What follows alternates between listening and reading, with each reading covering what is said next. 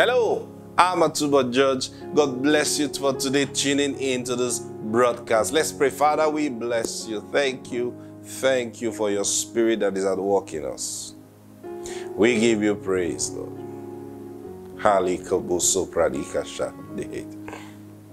Every burden right now is being removed, and every yoke, everything that is ailing your life right now, every confusion in your mind right now.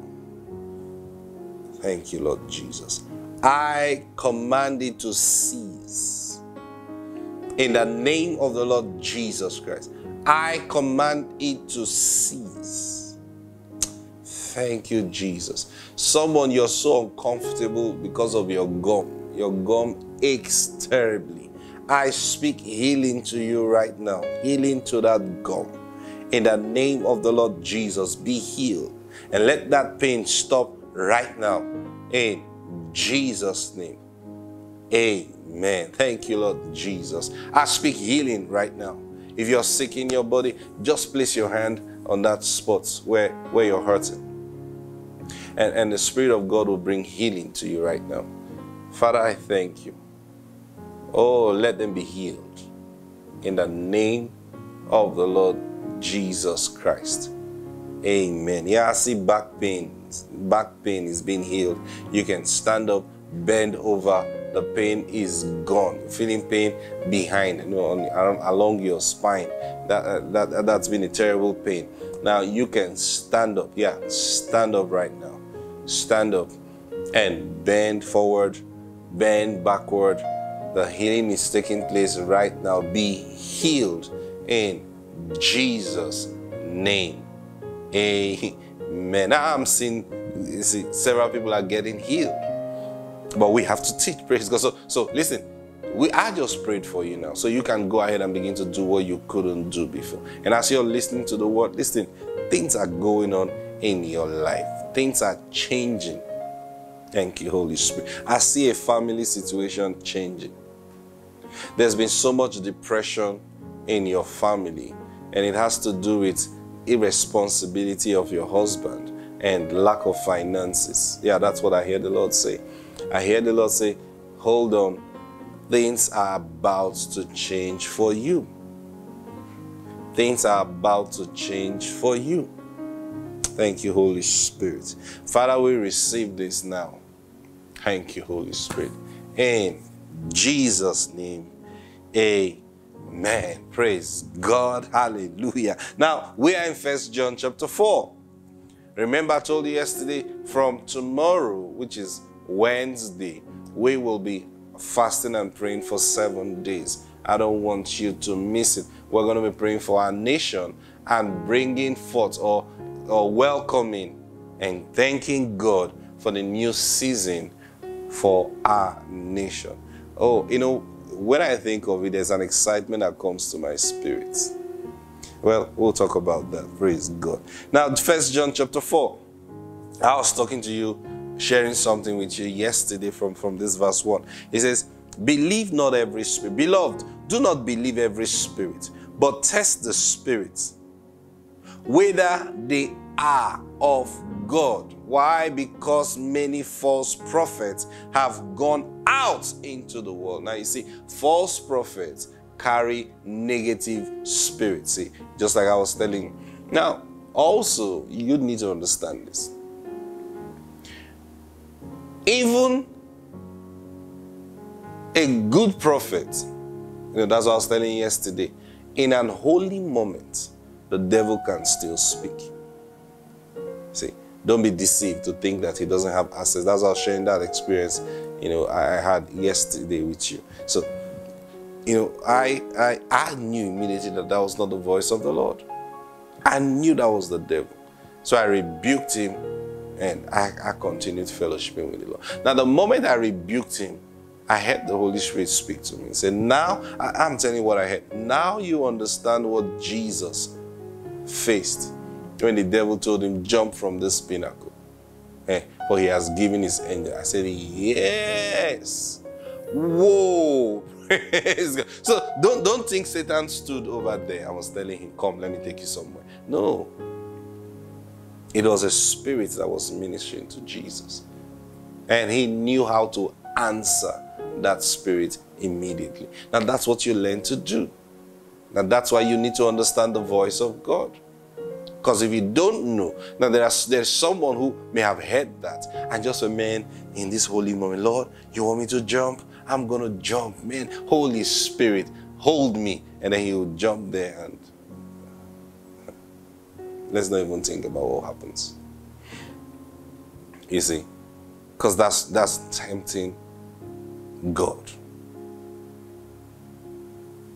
Praise God. All right. So be careful. Be careful.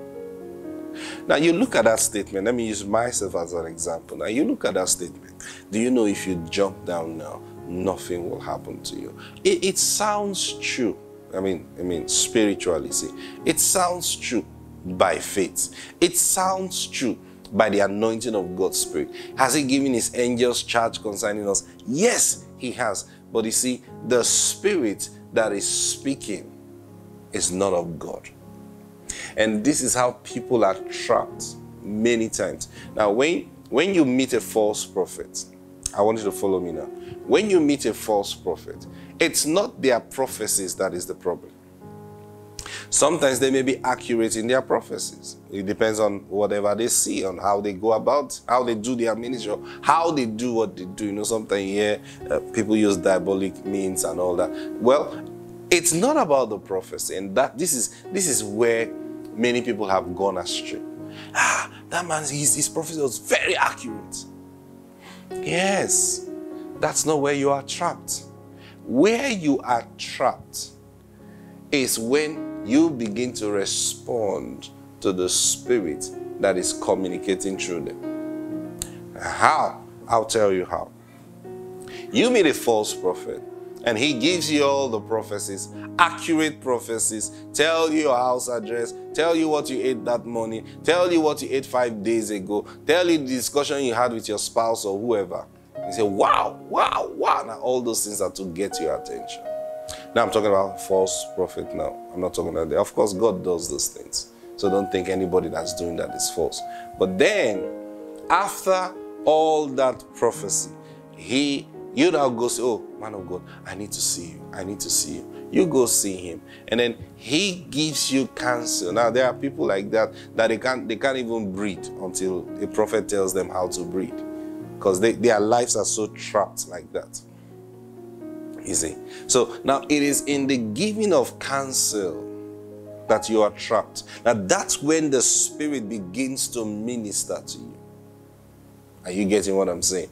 Now you hear such prophecies and then you begin to operate in fear. Now so he tells us that test. Now how do you test? Look at what he said in verse 2. By this you know the Spirit of God. Hallelujah. So there is a way to know if it's the Spirit of God that's involved. All right. Every spirit that confesses that Jesus Christ has come in the flesh is of God. Now, you look at the scripture. Is it saying, you know, you want to just tie this down to, you know, a service, and then a prophetic service, for example, somebody is prophesying, and then you want to hear before he starts his prophecy, Jesus is coming in the flesh. Jesus is coming in the flesh. And I say, oh, this is the Spirit of God. No, he didn't say every spirit that says Jesus is coming in the flesh. No, he says every spirit that confesses. What is the word confession? Confession is acknowledging, agreeing. See?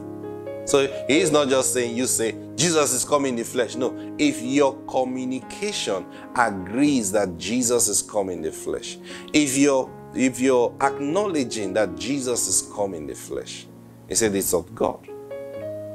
So how do I know that? I'll tell you. When someone is prophesying and he begins to tell you, this prayer you cannot pray it to.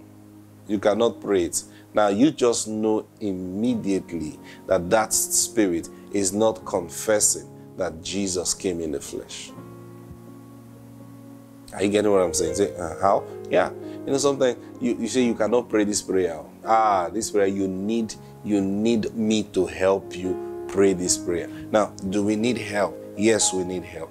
But you see, it's the Spirit of God does not confess that you are helpless. I wish you will understand this.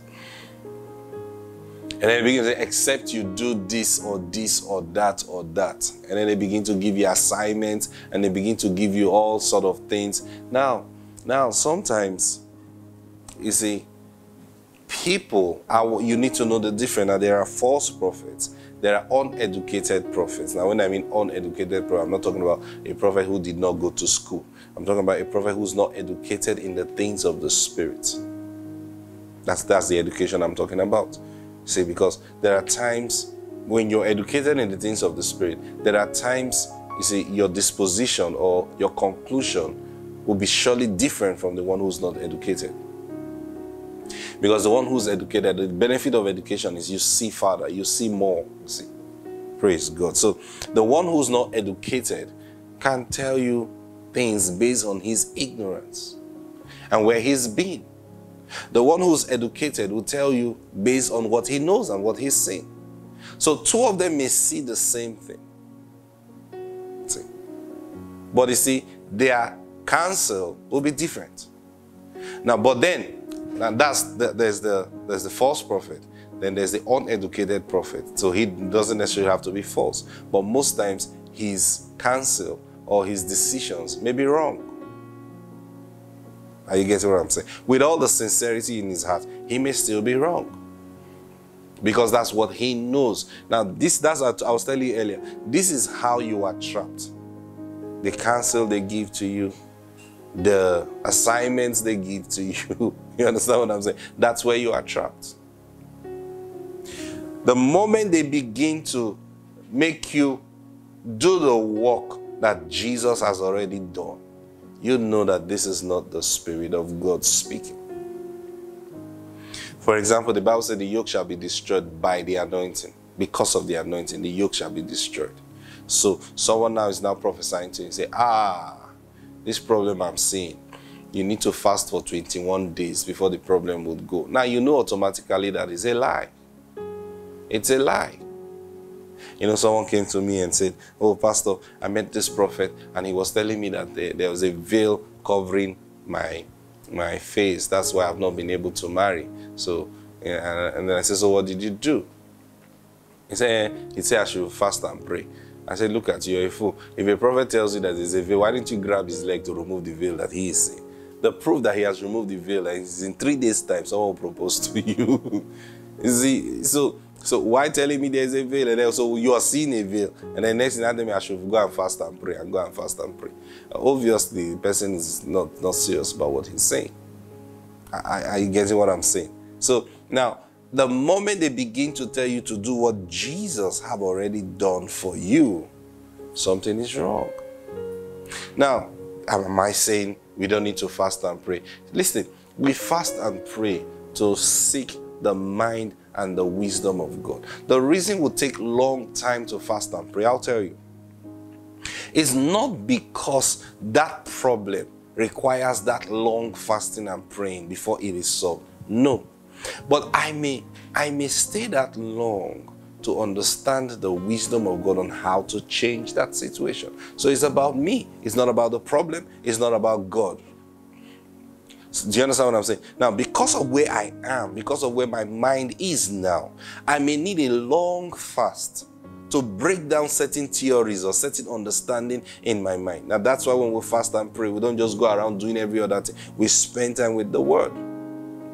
Because a renewal must take place. Then we begin to see properly. And then we begin to proclaim what we see. And after that fasting and praying, you don't go back to the way you used to be before. There must be a change in you. So most times, what needs to change first is you, not the problem. The moment you change, you realize the problem was nothing. So I'm not saying this to say don't fast and pray. Praise God. Our time is up already. Wow. Many things to share with you. And we're just in verse 2. Thank you, Holy Spirit. I'll see you tomorrow. Bye-bye.